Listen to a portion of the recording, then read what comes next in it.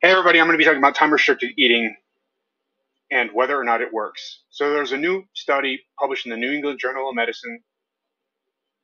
It was published about a week ago. It compared time restricted eating to and plus calorie restriction to just calorie restriction by itself. So if you guys are on the video version of this, you guys can see in this abstract time restricted eating plus daily calorie restriction versus calorie restriction itself. Okay, no difference between the two. And there's a slight non-statistically significant difference, but this is kind of a fluke of the data. If you look at the absolute change in body weight to time trend data, you see that there's these the different groups are crisscrossing in weight. They're basically at the same weight throughout the entire last 6 months of the trial, and then at 12 months, there's a slight increase in the daily calorie restriction group. Okay, which then drives the trend in the change in body weight, but it's still not statistically significant. But it's a fluke. It's a statistical fluke, as you guys can see if you're on the YouTube video. Okay. Okay.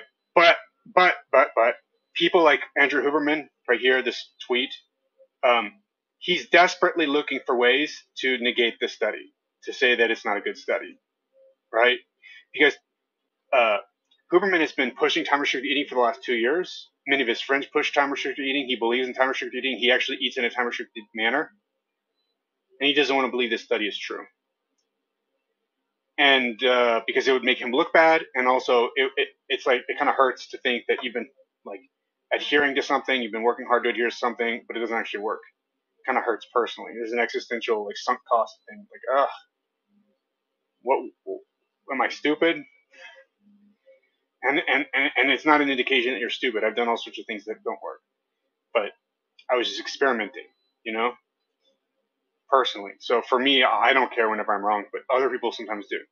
So there's a whole group of people who are trying to like push back and pretend that this is a bad study.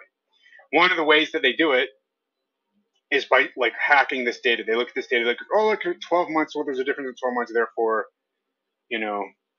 time restricted eating works. And Jason Fung did that. David Ludwig did that. Nick Norwitz did that. A lot of people did that. And Rhonda Patrick has done that. I think Sachin Panda did that. They all do that. Everybody does that. But if you look at the absolute change of body weight, you look at the time trend data, it doesn't make any sense. Okay? It's like it doesn't make any sense. It's completely ridiculous thing. But cool. But whatever. But then the other claim is that there's a 3-hour eating window difference between the two groups. So this is in China. So there's an 11-hour eating window for the calorie restricted group, because that's like the normal eating window for a calorie restricted group in China, for anybody in China. Once they're calorie restricting, they're an 11-hour eating window, and then the time restricted eating group is only 8 hours, so it's only a 3-hour difference in eating windows. And they're saying, okay, therefore there's no difference. Therefore there's not a big enough difference in the eating windows to really see the effect, and that's why you didn't see an effect in this trial. Well, that's negated by this other study that was also published in 2020, but it wasn't published. It was just published as an abstract at Obesity Week at Obesity Conference from the Obesity Society. For whatever reason, the authors chose not to publish this paper. My assumption is because they weren't happy with the results. Okay, so there's no meaningful difference in metabolism or weight loss in the two groups over the course of how long is the study?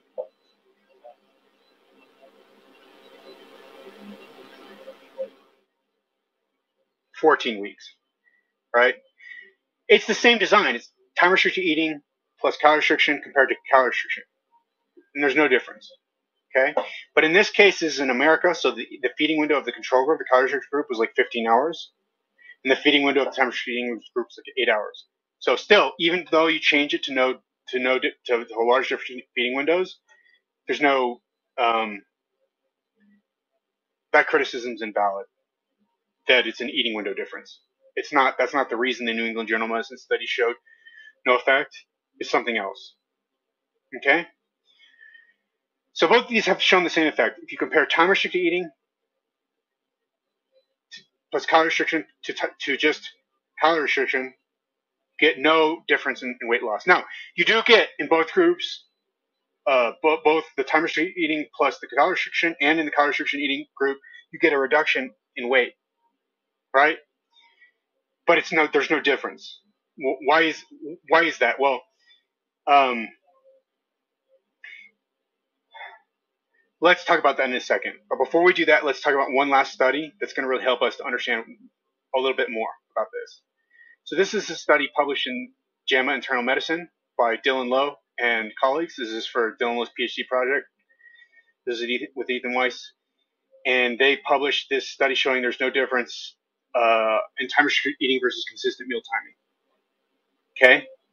No difference in time restricted eating versus consistent meal timing in terms of the weight loss. Right? Consistent meal timing is not a time restricted eating window. It's just like I pay attention to eating breakfast, lunch, and dinner. I know exactly what I'm eating breakfast, lunch, and dinner. And then I do that every day. So I just pay attention to when I'm eating, and I lose weight. And I lose the same weight as if I do time restricted eating on average. So each person in the two groups, same weight on average. Okay? All right. All right. That's cool. Okay, so what is the take home from these three studies? First off, the feeding window doesn't matter. The difference between the feeding window in the control group and the experimental group doesn't matter. It doesn't somehow bring out an effect. It doesn't bring out an effect. Time restricted eating doesn't work. It doesn't work. But what is the take home? Why do we think time restricted eating worked? Well, because we had single arm studies. Single arm studies where we just looked at baseline. Okay, I'm going to start doing time restricted eating, take baseline, and see how much weight I lose. People lose weight when you start them on time restricted eating. They lose weight immediately. They lose weight immediately in these single arm studies when you don't have a control group. They lose weight. But if you have what's called an active control group, so in all these studies, these three studies I just mentioned, we had an active control group. We had a consistent meal timing group. We had a calorie restriction group. We compared that to the time restricted eating group. Okay? When an active control group, you don't see any difference. Why? Why don't you see any additional benefit of time restricted eating on top of calorie restriction compared to calorie restriction? Why don't you see any difference in time restricted eating versus consistent meal time? It's very simple. Because even though you're changing the feeding window in the time restricted eating group versus consistent meal timing, you're not changing the window in consistent meal timing. You're still getting an effect in the consistent meal timing. What that shows is that simply paying attention to when you're eating is the thing that's driving the effect in time restricted eating. It's not the shortness of the window or whatever, or the difference in the window size. It's not. Because we already know that from the other two studies, right? From the abstract and then the New England Journal of Medicine study. We know that. Doesn't matter how much difference there is in the eating window, right?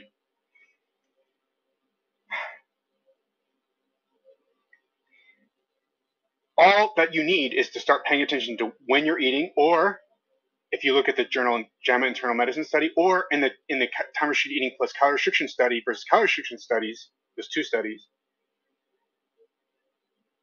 you need to pay attention to how much you're eating. So once you pay attention to what you're eating or how much or when you're eating, once you start paying attention to your eating behavior, you start to lose weight. So, and time restricted eating does not add anything additional. So what is time restricted eating? Time restricted eating is a modality that has you start to pay attention to when you're eating and to what you're eating and how you're eating. It is a modality that makes you mindful about your food intake. That is the mechanism through which time restricted eating works. According to interpretation, if you compile these three studies together, that is the mechanism. That's why when you have this active control groups where you start paying attention to how much you're eating or when you're eating, you get no difference between time restricted eating and these active control groups, even though you're losing weight in both groups. And that's why when you look at the other studies where there's been single arm trials, you see a great decrease in weight in the time restricted eating group. That's why you're getting a decrease in weight. It's not due to time restricted eating itself. It's due to simply paying attention to when you're eating or how much you're eating. That's what time restricted eating is doing for you, according to interpretation of these studies. To lump these studies together and you think thoughtfully about what they're showing and what the active control groups indicate.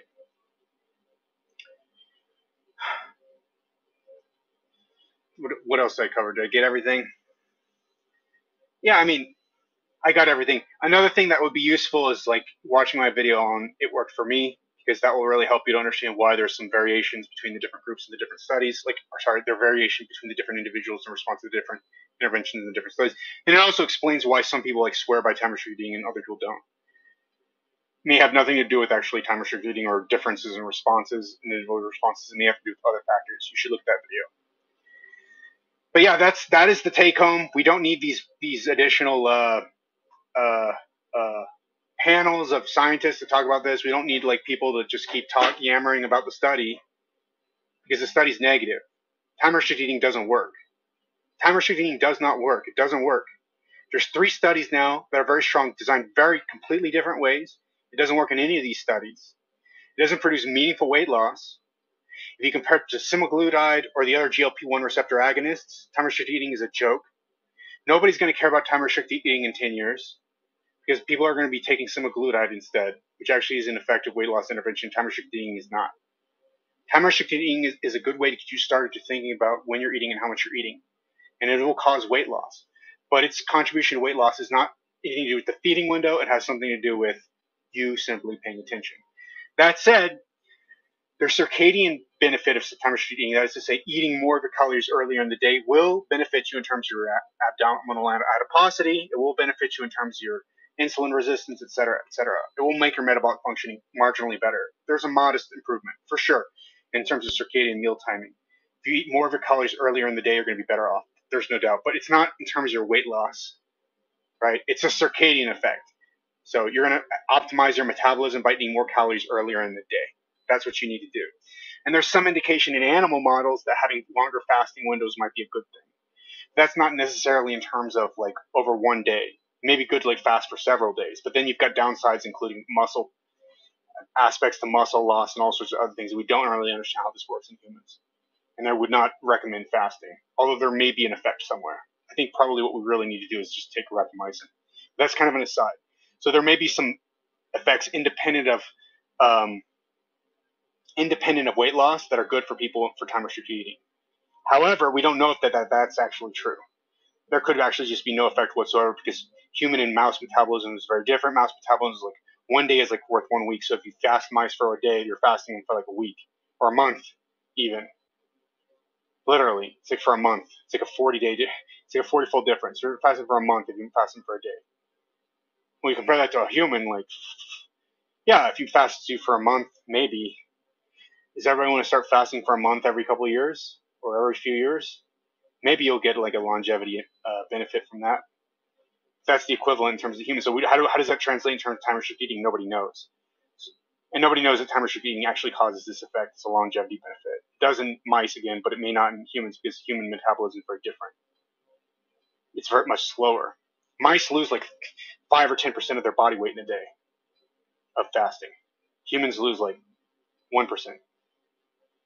It's because it's not the same. You fast mice for 3 days, they die. You fast humans for 3 days, it's fine. 3 days of human fasting is nothing versus 3 days of mouse fasting. It's a totally different phenomenon. So does this longevity effect actually apply to time restricted eating? Probably not. Probably not. It's probably much longer fasts. So the longevity benefits are probably not real. The metabolic benefits of circadian meal timing, eating more calories earlier in the day, probably is real. And that's it, man. That's it, my men. This is the proper interpretation of these 3 studies. You don't. So if you liked this breakdown of these studies of time restricted eating not working in these 3 different studies, hit like, subscribe, share this, let people know. Whenever people talk about time restricted eating, kind of link them this particular video. It's an important breakdown of the different false claims about this particular study and about studies about time restricted eating.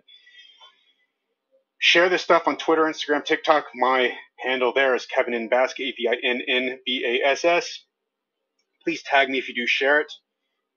Check me out on my website, thedietwars.com/support-me is a place where you can support me. And then, of course, just the website for other blog articles, etc. Patreon is going to be Kevin Nbass, KevinNbass, where you can ask me questions if you're one of my patrons. Please send me a message on Twitter or Instagram if you're one of my patrons, and please give me a phone call if you're, once every month if you're one of my top tier patrons.